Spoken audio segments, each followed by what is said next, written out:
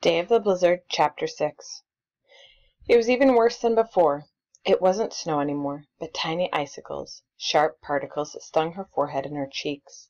The sidewalk and street had vanished under soft white mounds in which all car tracks and footmarks had long ago disappeared. Walking through it was like climbing mountains, and after just a few steps Katie's legs ached and she was gasping for air. Another few steps and she knew she couldn't keep walking that way. Her enemy, the wind, had hold of her again, stabbing through her with icy fingers, punching her in the face. It was almost 40 blocks to home. Mrs. Lemon was right. She'd never make it. Never. She tried going on anyway, but it seemed like each time she took one step forward, the storm pushed her back too. On either side of the street, the wind had whipped the snow into towering snowbanks, 6, 7 feet tall. Katie sheltered behind one, trying to catch her breath. The snow gave way under her weight like a soft feather bed. It would be nice, Katie thought, to let go, to sink into that downy softness, to close her eyes and rest. For a moment she did close her eyes. Then someone shook her hard. A man and a woman were pulling her out of the snowbank. "You foolish child!" the man shouted. "You'll freeze this way. What are you doing out alone in this storm? Don't you know you'll die if you go to sleep in the snow? You must always keep moving." "I just wanted to rest a minute," Katie mumbled. Her heart pounded with fright. People sometimes did freeze to death. She had read about it in books. But those things happened out west, on the prairies, or in the wilderness, far north. They didn't happen in New York City, right in the middle of 3rd Avenue. "Keep moving," the man told her. "Keep walking until you get home. Don't rest any more. It's too dangerous out here." "How far are you going?" the woman asked. "Is your home near? Do you know that the horse cars and trains have stopped running?" But Katie couldn't answer. "We can't just leave her here, Bill," the woman said. "She'll fall again and freeze. Let's take her home with us, till the worst of the storm is over." Katie didn't protest. She felt numb inside and out. It didn't matter now. Nothing mattered. She couldn't get home on her own. All she knew was that she couldn't bear to be alone any more. And who else would help her? She'd never even make it back to the pawn shop. She was alone in a part of town where she didn't know anyone. She remembered the railroad depot. That wasn't very far, but Papa wasn't at the depot. He, too, was somewhere out there in the storm, in a stalled train or a faraway town.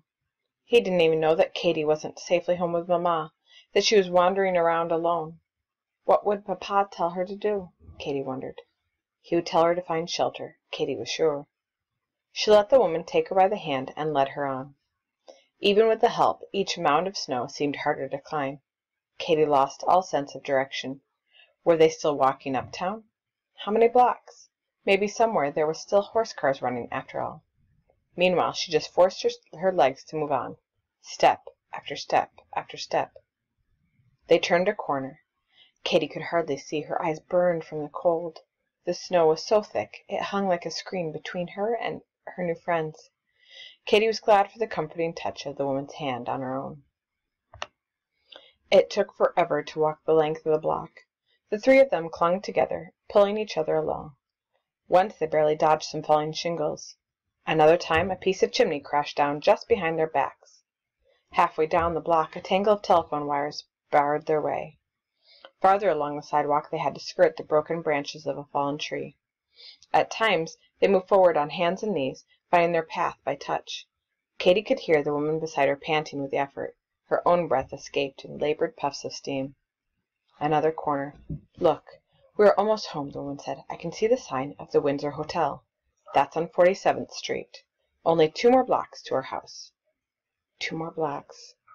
To Katie it sounded like 20. She stared at the big bulk of the Windsor Hotel. Rows of large, brightly lit windows splashed squares of yellow light onto the snow. How dark it was in the street. Was it night already? Or was the storm blotting out all the daylight?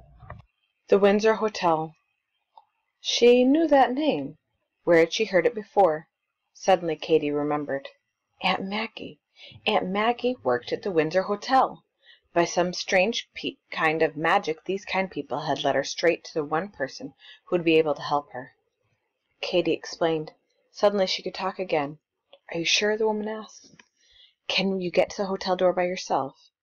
Katie was sure. Just knowing that Aunt Maggie was nearby filled her with new strength. She hugged her new friends. Thank you so much. Then they were gone, swallowed up in the snowy haze.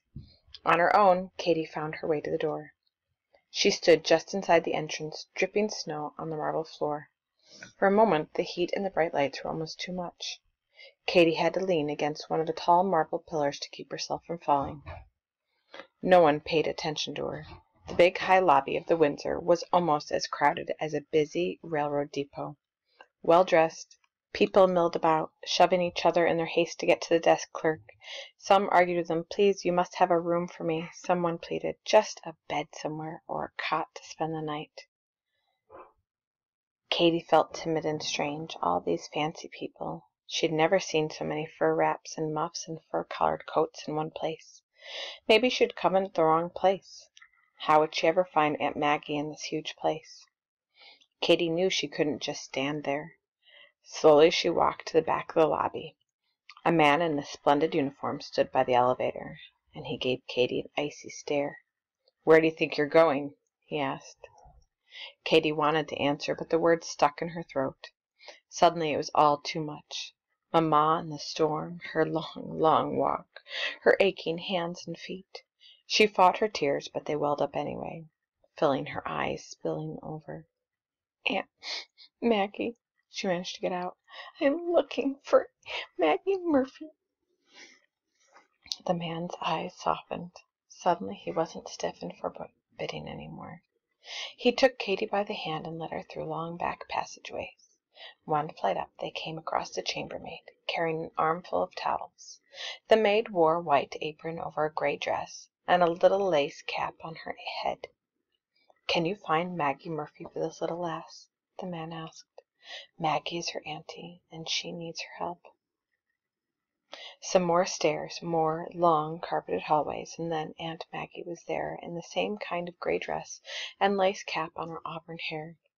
Katy flew into her arms, and now the tears really came, like a dam giving way. Katy, who never cried, Katy, Mamma's dependable Kate, crying all over Aunt Maggie's apron until she could hardly cry any more. And the words came too, between sobs, spilling out in bits and pieces, about Mamma's illness, and about the brooch, about Papa being away, and about the long trip through the snow. "You foolish child," Aunt Maggie scolded, softly stroking Katy's hair. "What a chance you took. No brooch in the world is worth taking chances like that." Then she smiled. "But you are safe," she said, "and that's all that counts. Now we'll just have to find a way to get both of us safely uptown." "But Papa, what about Papa?" Katy asked. Now that she herself was warm and safe, she couldn't bear to think of Papa still out in the storm. "Your dad is smart, and he knows how to take care of himself," Aunt Maggie laughed. Once again Katy could feel the warmth spreading through her body. She felt drowsy and content. Everything was all right. She didn't need to worry any more. Aunt Maggie would take care of everything. She'd take care of Katy, and Mamma too. Aunt Maggie would know how to manage. Katy was so sure about Aunt Maggie that she wasn't even surprised when Aunt Maggie returned with the news that she'd found a way to get them home. "One of the gentlemen on my floor," she explained, "has a sleigh waiting outside. He's taking some of his friends to their homes, but he promised to squeeze us in. He's a nice man, Mr. Heatherton is." Aunt Maggie bustled about. She took off her apron and cap and put on her coat and hat. "Now, just a word to the housekeeper," she said, "and then we're off." "But what if the housekeeper won't let you off?" Katy worried. "Now, don't you worry, my love," Aunt Maggie said. "If she says no, I'll go anywhere. Nothing would make me stay, with my own sister so sick and her little ones needing help. There are other jobs." It was still snowing, but the snow had let up a little when they got outside. The sleigh was waiting. The horses were covered with warm blankets. Aunt Maggie climbed on the driver's seat next to the coachman, but Mr. Heatherton made Katy sit inside the sleigh with him and his friends. He wrapped Katy into a warm lap robe so that nothing showed but her eyes and the tip of her nose. Even the sleigh horses had a hard time moving through the deep snow. They stopped and strained when they had to rest every few blocks. But Katy was too weary to care. She watched the big houses and street lamps of Fifth Avenue, moving past. She listened to the tinkling of the sleigh bells. She looked up at the trees along Central Park. Some were half down or had lost some of their branches to the storm, but their dark outlines still looked pretty against all that white snow. Katy wished she could forget her worries for a moment and pretend that this was just a happy outing in a sleigh. She'd never had a sleigh ride like this before. How the twins would enjoy gliding along like this in splendor. She must remember every little detail for them. The sleek horses, the furry lap robe, the stately coachman with his towering high hat. They stopped at several houses to drop Mr. Heatherton's friends off. At 79th Street, Mr. Heatherton got off, too. "William will take you and the child home," he told Aunt Maggie. "Oh, but we can manage from here, sir," Aunt Maggie protested. "Nonsense," Mr. Heatherton said. "I have daughters myself. I wouldn't want them trudging about in this storm." He patted Katy on the back. "Take care of yourself, little one," he said. They turned east. The sleigh crossed the bridge over the open railroad cut on 4th Avenue. The deep trench was half filled with snow. It would be a while before trains could pass here. Once again Katy thought of Papa. She wondered if he was safe. How would he get home? She hoped he wasn't cold and hungry. 3rd Avenue, 2nd Avenue, and they were home. Across the street the snowdrifts were piled so high they almost reached the second-story windows. But her own side was almost clear. The coachman carried Katy into the house. Aunt Maggie was close behind her, her skirt trailing in the snow. Aunt Maggie helped Katy up the stairs. Katy's fingers and toes had started to hurt again, a dull, throbbing ache. Katy and Aunt Maggie pounded on the door. It was Michael who flung it open. Kevin was right behind him. The Rileys were there, and Mamma was propped up in bed. "Katy, you're safe." "Thank God," she cried. She still sounded awfully weak, but she clasped Katy's hand in her own so tightly it felt as if she'd never let it go. Then Katy gave Mamma the brooch. She tried to pin it on Mamma's nightgown, but her fingers were too stiff and sore. Aunt Maggie had to help. Mamma kept touching the brooch, her eyes shining. Then Aunt Maggie took charge. She helped Katy undress, as if Katy were no older than Kevin and Michael. She rubbed Katy's throbbing fingers and toes and gently bathed them in lukewarm water. Then she tucked Katy into Papa's side of the bed, next to Mamma. "My two patients," Aunt Maggie laughed. Then she got busy again, scrubbing the twins and fixing supper, freshening Mamma's sheets and blankets, tidying all the rooms. In the meantime everyone talked and talked until Katy was nearly hoarse. Over and over Katy had to tell about her ride on the L, about climbing down the ladder, about fighting the wind and the snow. "Time to go to sleep," Aunt Maggie said firmly. "Tomorrow is another day." She tucked Katy tightly under her covers. She turned down the kerosene lamp and went to close the curtains. "It's still snowing," she said. Warm in bed, Katy felt snug and happy.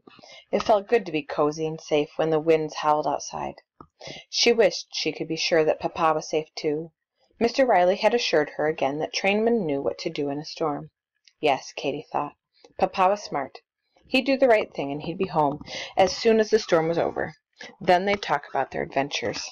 About being out in the bad storm, the worst storm ever in New York City. In the dark, she remembered her own day. It had been hard and scary, but she'd done what she'd set out to do. But only because people had helped her. So many kind and nice people. The boy at the ladder. Mr. and Mrs. Lemon in the pawn shop. The friendly couple on the street. Mr. Heatherton and his sleigh. And, of course, Aunt Maggie. With a sigh, Katy closed her eyes. She could sleep now because Aunt Maggie was here. Katy turned over and snuggled deeper under her covers. Perhaps the storm would let up by morning. With Aunt Maggie here to take care of Mamma, maybe she and the twins could have fun in the snow.